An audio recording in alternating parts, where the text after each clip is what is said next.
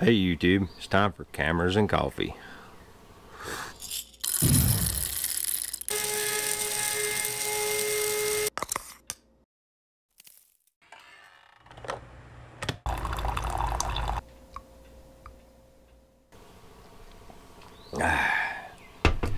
Today's cameras and coffee is brought to you by yours truly, because I'm not sponsored. That's just a joke. Anyway, the whole point of cameras and coffee is I'm not going to ever let them go sponsored. There's been comments about how I'm begging for donations. Please don't see it that way. These cameras and coffee vlogs will always be, how do they say it, demonetized, or whatever the term is. I'm not going to turn on the ads on them. That's how you say it. Anyway, this is the time for just me and you guys, you know, to chat about stuff. With all that aside, what today's is about is I've got several things. I've got some viewer photos that were shared with me, and I want to share them with you. An interesting little backstory. When I was doing the D200 videos, there was a gentleman who sent me some photos. They're kind of related to that video. His dad had a Nikon, I think it's an F2 or an F3, it's in the picture. He was playing with his D7100 and he photographed it, and he shared that with me because I have interest in those cameras as well. I really like the F2s, the F3s, well, the F4 and the F5 is really nice because it's, you know, like the flagship hot rod film camera. But that F2 and F3, they're just real nostalgic. I just like the way everything about them. He shared these photos with me of, let's see here, the D200 that his dad had and his old film camera, which he still shoots a roll of film a week through, he says, and a picture of his dad, which gives it kind of context and gives it the human factor.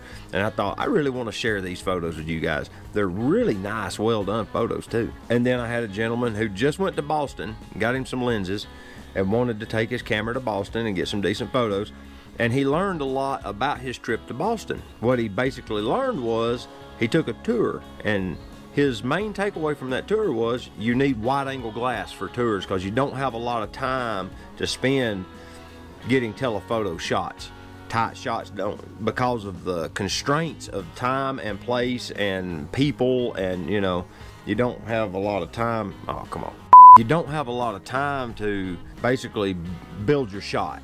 Then you have to figure out how to get nice photos quickly. And he learned that if he shot with wide angle glass, he was able to get interesting photos that didn't look cluttered or didn't look like they were just snapshots. It gave him, he took a really nice little zoom lens and the 51.8 prime, and he shot a whole bunch of photos, and he shared 4 of them with me, and that's these.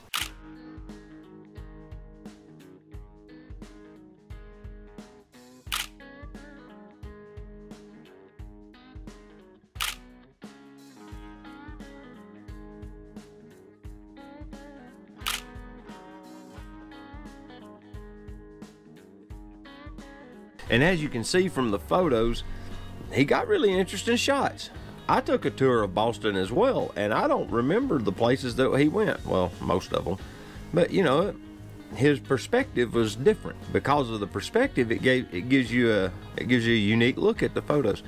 I thought they were very interesting. I want to share them with you guys. Here comes August. Must be about time for photography class for the kids. But the next thing I got is I bought this. This is a Photo Deox, I think they call it the ND throttle. Yeah, that's what it's called.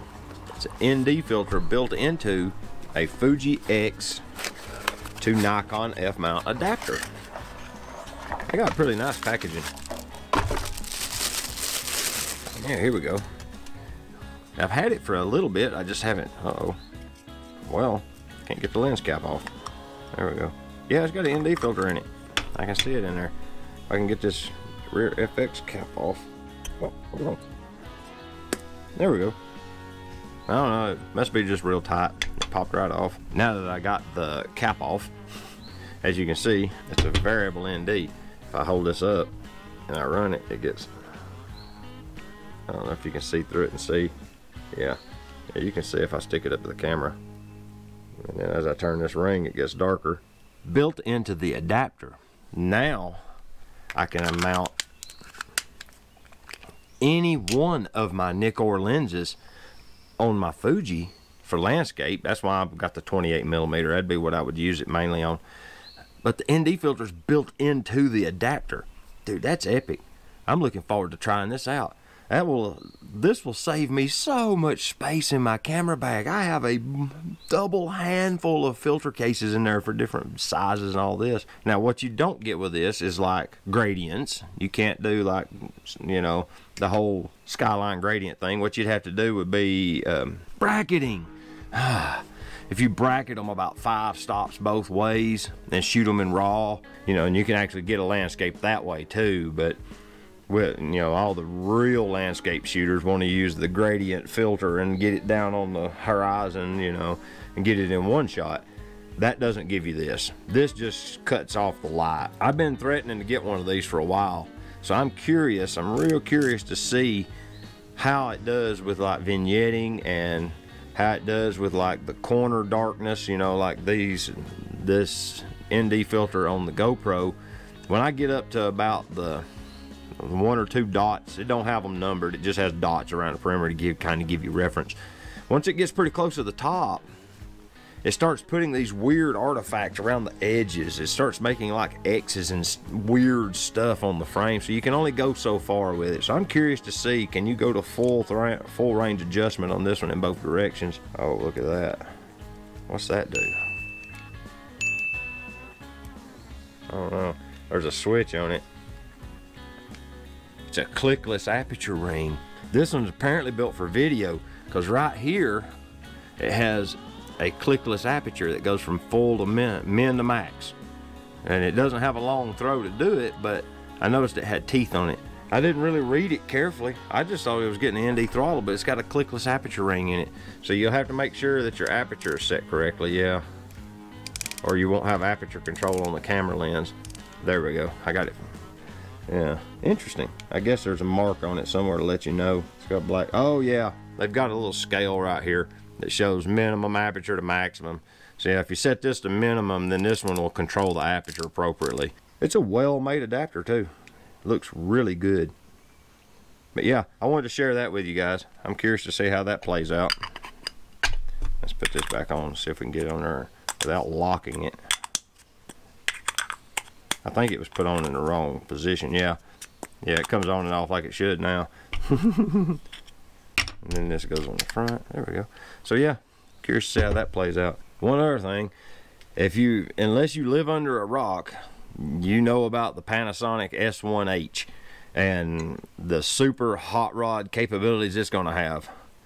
I just wonder how many people feel the need to shoot in 6K. I understand that, you know, technology needs to push forward and push forward and push forward, or you get stagnant. I get that. There comes a resolution point when it's like, what are you going to do? Put this on overhead projection? Or the resolution is getting to the point of insanity. 6K? That's a 24 megapixel image. You know, it's 6,000 by 4,000. And the camera is a beast. It's a huge camera, so it's like it is a full frame camera. It's built like a large bodied DSLR. And they say it's for heat management. Apparently it's got an enormous heat sink in it, because to process 6K video, you got to have a lot of computing power, and that produces a lot of heat. But it's like, at what point do the specs actually not generate any real value? I'm not going to shoot in 6K. Processing those files is going to take superior computer power. You're going to have a pretty hot rod computer to process those videos. It's going to have tons of memory usage. I mean, that's a huge memory file for just a video. So I don't know what to say about that. That's just enormous videos. So what's y'all's thoughts on the Panasonic S1H? Do you think it's a answer to a question that wasn't asked? Or do you think it's the natural progression of video? Because, you know, like red cameras shoot in 5K and 8K and things like that. But those guys, they're doing stuff with that. I guess this camera might be geared towards the semi-professional market. You know, I mean, if they can shoot in 6K with a little compact piece of equipment, I guarantee you the film industry is going to buy into it because it gives them options. So do you think it's going to be something that kind of takes over? I don't know. It's just interesting, you know. I just think it's interesting, especially with Panasonic bringing it to the table. That's really putting the big three under the gun. They've got to really bring something special. So with that, let me know down below. What do y'all think? Do y'all think these ND throttles are overpriced? They had Photodiox had a special going on their website, and I got this. They had on Instagram. They had a sale, and then when you went to the web page, you could enter another code, and it got you 10% more off. So I wound up getting it for like $50. It was super cheap compared to what it normally goes for. So I'm curious to see how that plays out. And what are y'all thoughts on that Panasonic S1H and that kind of trend? So with that, this is David, the Georgia photographer, and I appreciate you guys watching me drivel on about the photography industry as a whole. I really do appreciate it. If you like the video, hit that like button. I appreciate it. And we'll talk to y'all later. Y'all take care. Bye-bye.